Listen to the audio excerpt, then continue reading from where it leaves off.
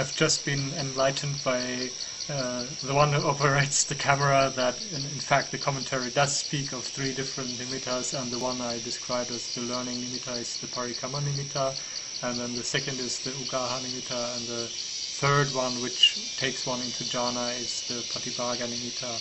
So I must confess ignorance about the commentary, and I must also admit that in this case they are right,